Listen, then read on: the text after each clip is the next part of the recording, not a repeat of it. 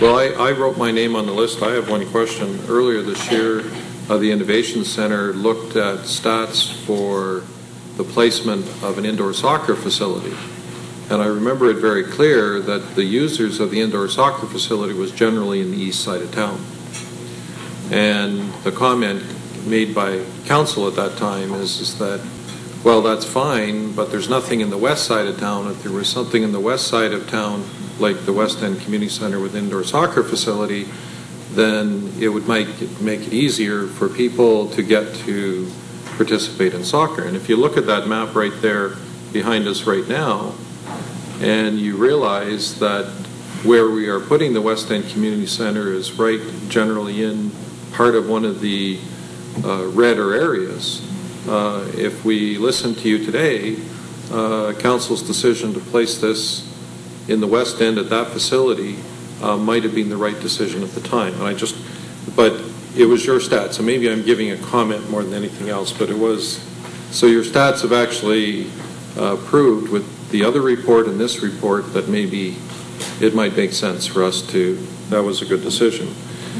I had one other question. I'm going to reserve and come back after Frank Manzo. Councillor Manzo.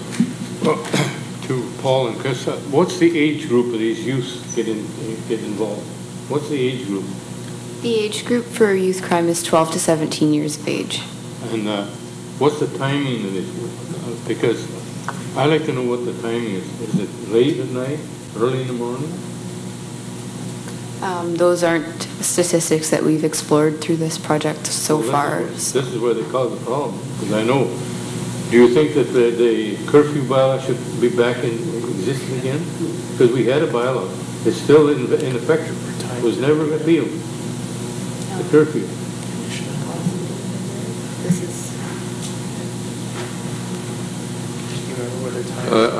Now, Councillor Manzo, is that a fair question to ask of the Innovation Center that are just compiling data with some comments made from that data? That there was a curfew bylaw and it's still in existence.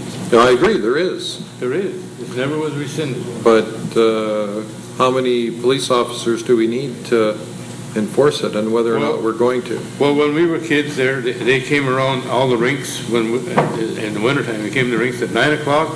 We were in. We had to go in. If you didn't go in there, you were taken down to the station, right? Yeah, and then you were talked to. Why were you not in there at 9 o'clock?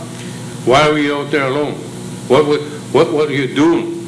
These are the things that the police asked in those days.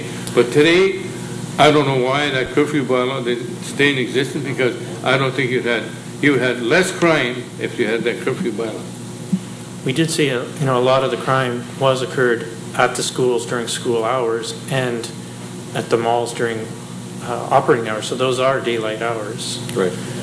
That was the only pattern that we saw, but we didn't. To look at actual time of day would have increased the amount of data analysis probably by double. Made the project significantly more costly.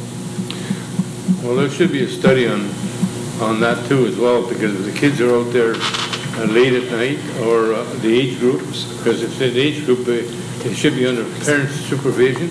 If they're not under parents' supervision, and why? Why are the parents out in the pubs? Is that what's happening? This is what's happening. I see it all the time. Councillor Manzo, do you not think we should approve it tonight and turn it over to the community to bring some answers back?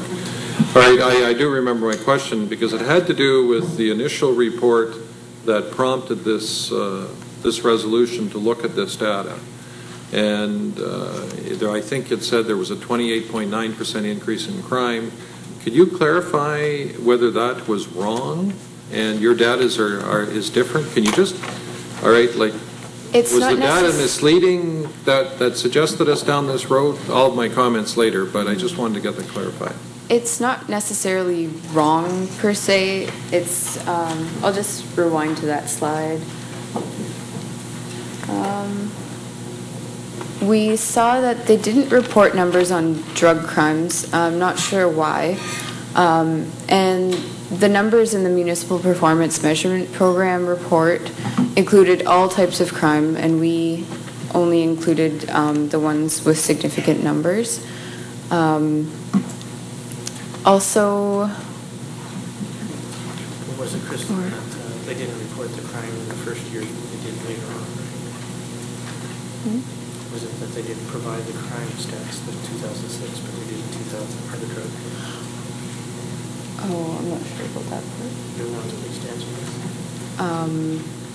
Well, Do you want to answer this? I got this from... We'll let the police answer the question.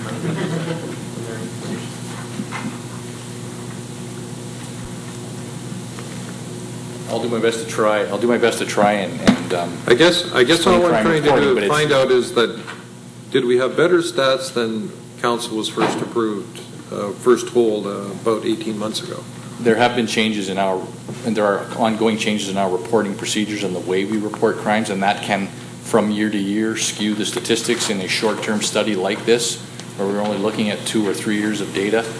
And it's part of our internal reporting process in the way that we do that. So I came to this project somewhat late in the game, so I can't speak to these specific numbers, but I can speak that during this time frame there were changes in our reporting processes and procedures that may have had some impact on the difference in the numbers and the numbers that these people that the Innovation Center used, looking not at all of the crimes but at specific crimes that we chose to focus on. And really that's the other part of it. We focused on a certain number of crimes, not all of the crimes committed by youth. Only crimes where an individual was charged, not crimes that were reported but not followed up with charges or convictions.